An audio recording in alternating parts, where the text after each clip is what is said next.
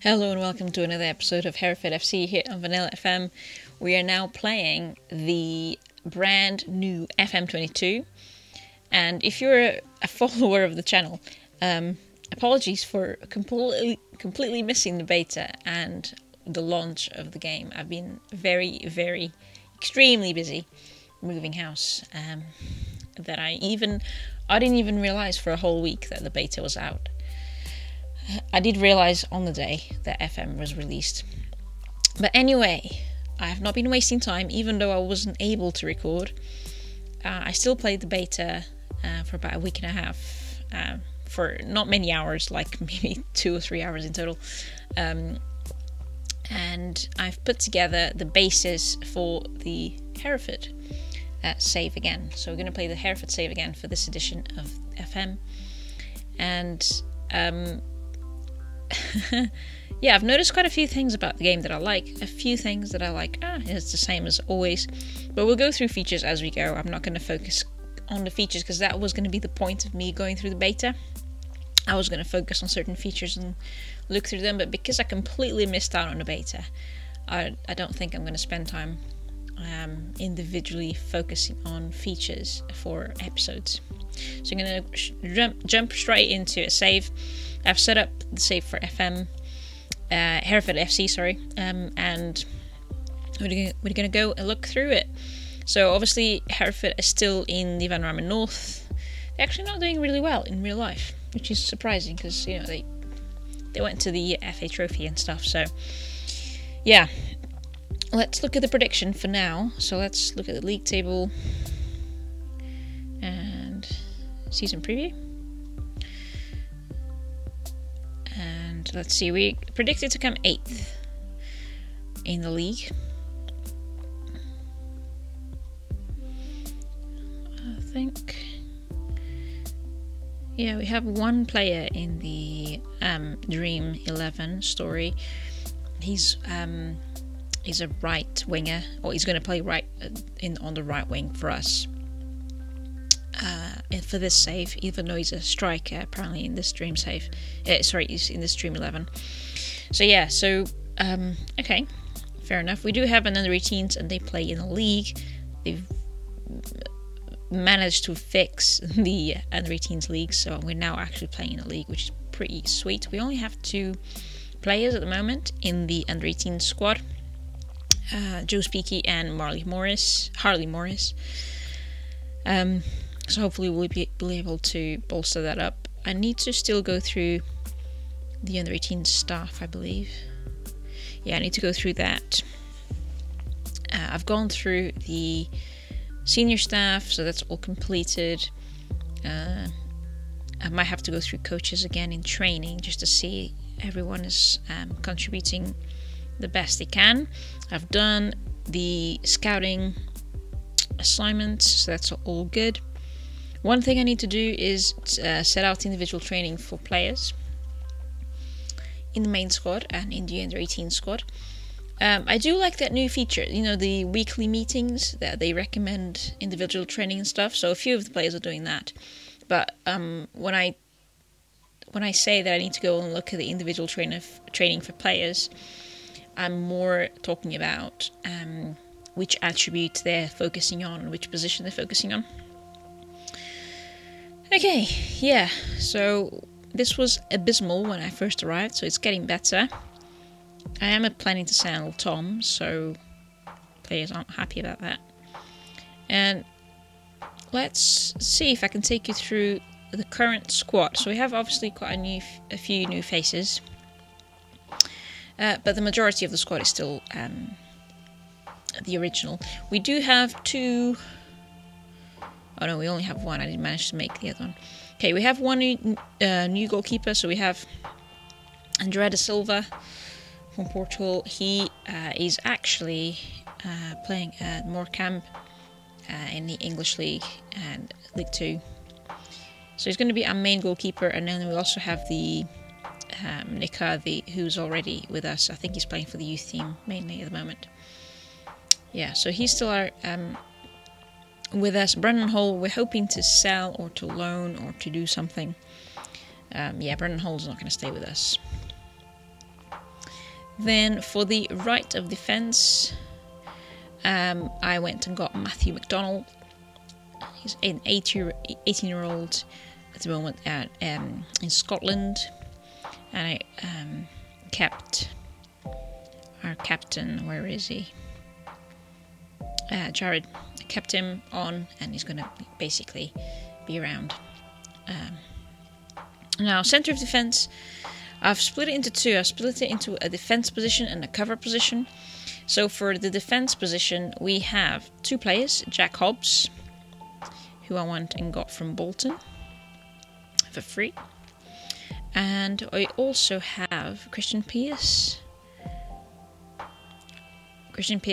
Who I believe I also got from somewhere else. Yeah, Boreham Wood for free. So two new players there. For the cover side of defence, we only have one new player, Josh Bailey. So he's come all the way from Bristol. And I've kept for more like a backup.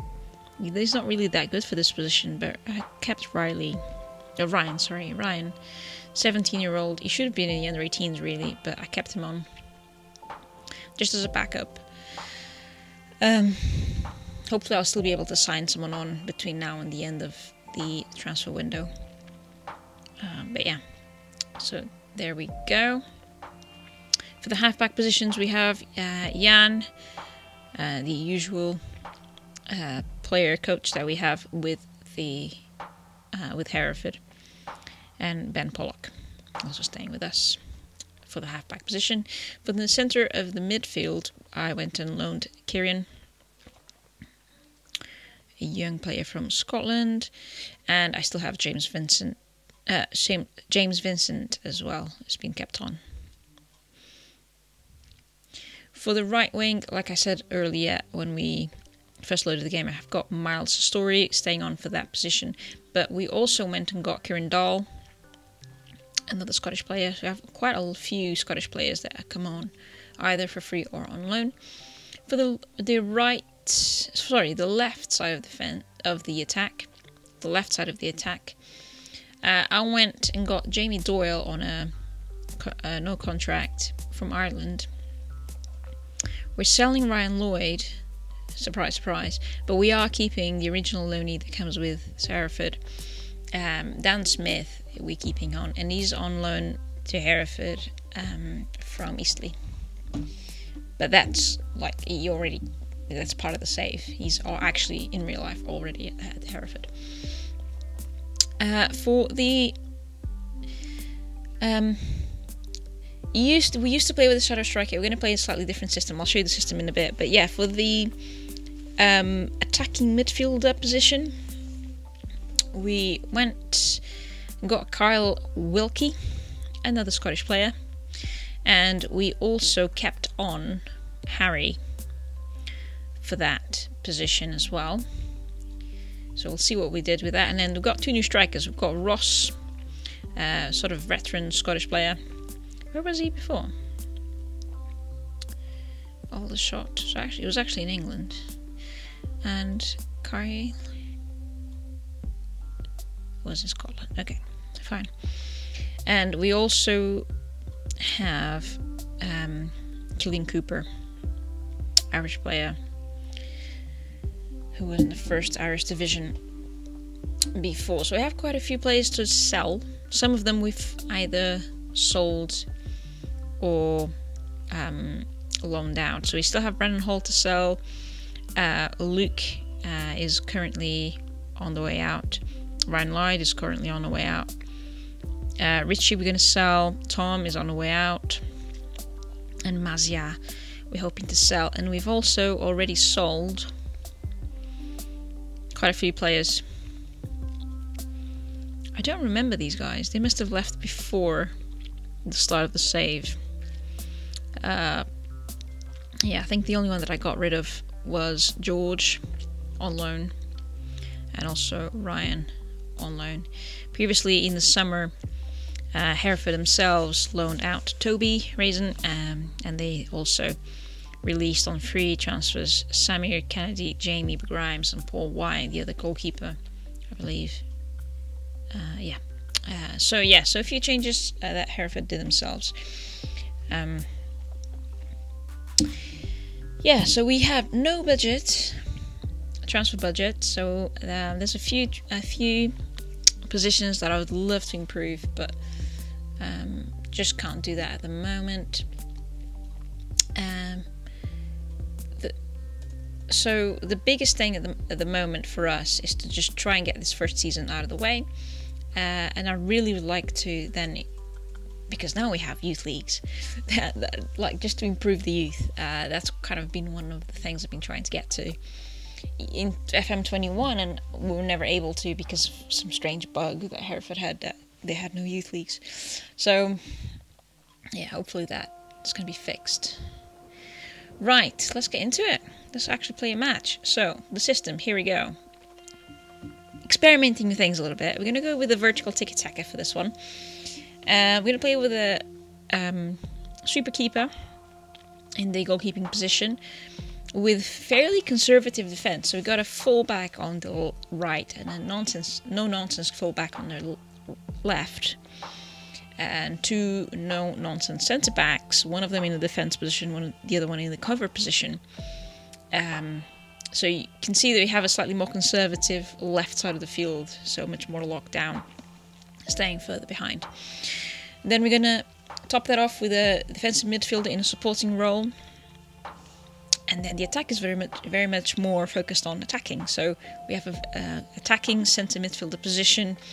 We've got a wide target man on the left and an inverted winger on a supporting role on the right.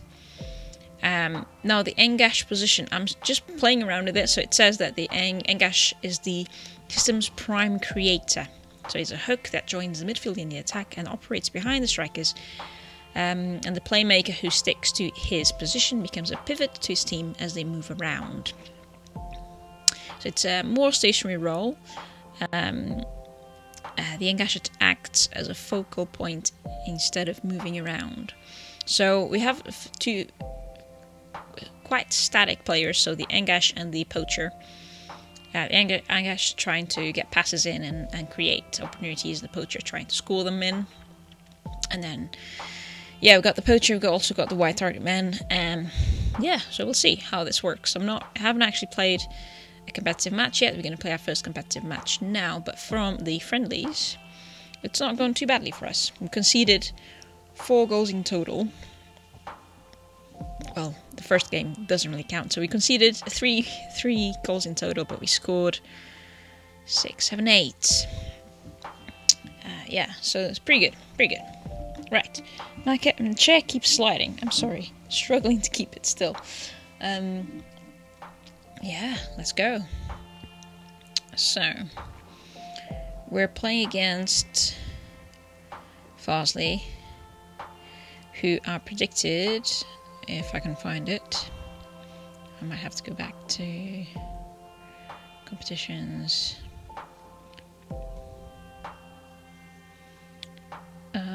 Farsley are predicted to come bottom, really, 18th. So, let's see. I like this small touch of getting opposition instructions further towards the top.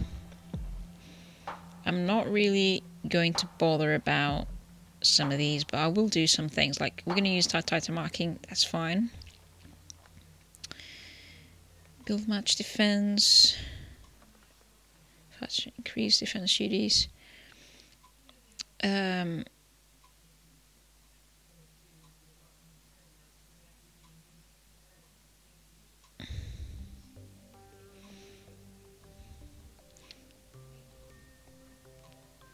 Narrower.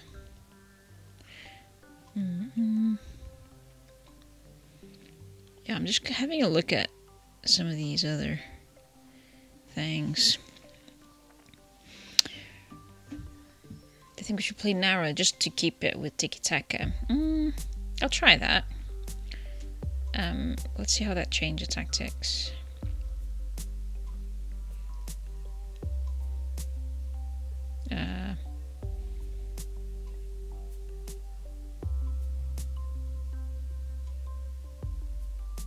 Okay, we'll try it. I'll see what happens. So we're gonna go with our best players from the friendlies, and also Carl, who's come in recently. And we'll see. We're gonna go balanced. Probably should go at positive, but yeah, we'll go balanced for now. We need to give out some numbers. There we go.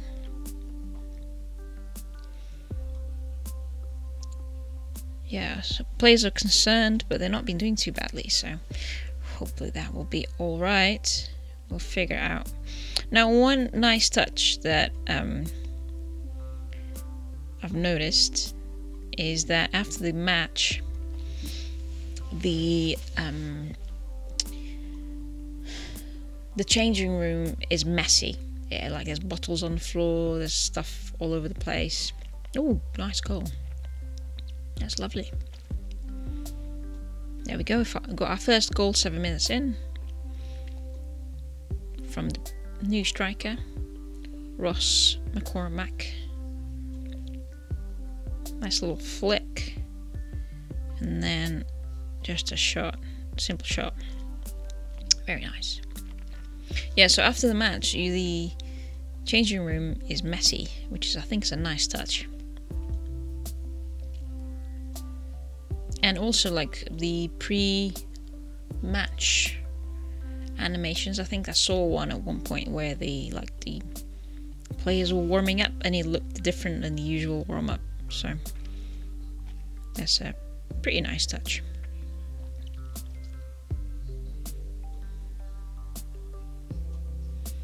So we're doing a quite conservative defense. They basically just pass the ball to midfield and then rely on midfield to get it at the front, and so far so good. We've got our wide target men scoring.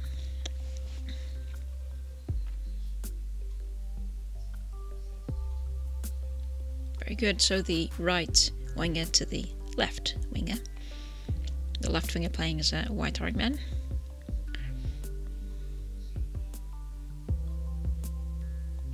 We do have still one transfer to complete. We're supposed to be having this midfielder to come on loan for a short loan. So James Vincent might,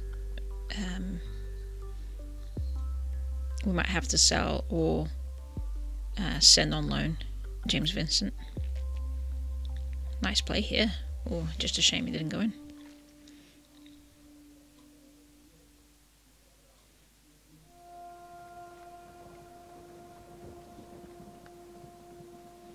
There we go, Dahl getting the ball back. I've seen some new animations just in this small few minutes. Things that weren't usual in the FM21. It's just really nice to get another episode out, because I don't think I've recorded an episode in maybe a month. So sorry to the patron. Yeah, just been super busy with work and moving house and all that. That was disallowed. Okay, so the first half went really well. Let's carry on for the second half.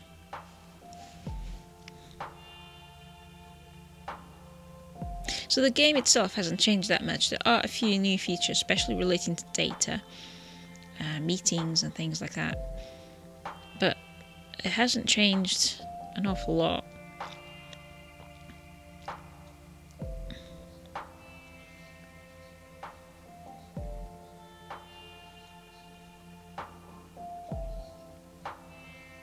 Now, one thing that you will notice is that the manager person is a man this time around. The reason it's a man, it's because I tried to do a rendition of my face. And last year this worked pretty well, right? This year I tried the whole like 3D rendition thing. It looked awful, absolutely awful. Like there was skin inside my eye. It was awful. So I just decided to go with a stock face, and now the female variety only had one variety, as far as I could tell. There was only one face you could have if you were a female, so I decided, you know what, I'm gonna go with a male manager man or manager figure. So yeah, so that's one of the complaints that I have, is that they still have not... Actually, last year's version of the 3D rendition was way better than this year's. So I wouldn't mind going back to last year's. Sorry, I'm gonna yawn. Yeah, I wouldn't mind going back to last year's rendition of the female faces, because they were a lot better. You've messed it up. And also, where are the women's leagues? Did I dream this? I'm pretty sure FM put out a tweet, or it might have been a forum. It was FM itself. It wasn't any other. I seem to remember it was actually FM who put this out. And no women's leagues. No mention of it anywhere. Nothing at all.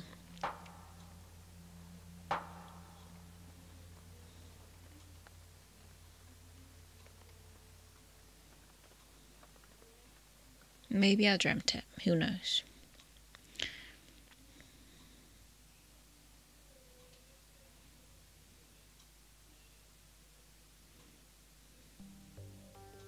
Yeah, but in this day and age, surely you could have better faces for women in the game. So you managed to do it last year. Don't know why you didn't do it this year. It's just really bad. Really bad. Doyle with the second goal. So this wide target man approach is really paying off for us. Especially with the inverted winger on the right. Passing the balls in. Crossing the balls in, I should say. And yeah, so 3-1. Pretty happy with that.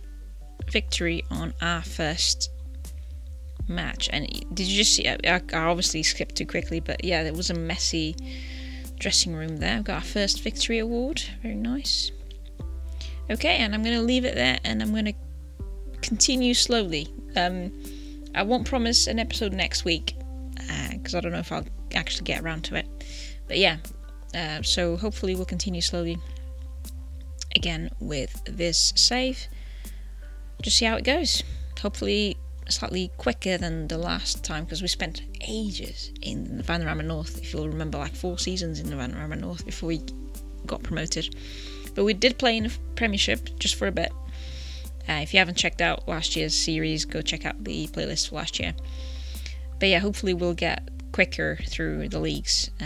But yeah, we'll just see how it goes. Thanks so much for watching, and I'll see you again in the next one. Take care. Bye bye.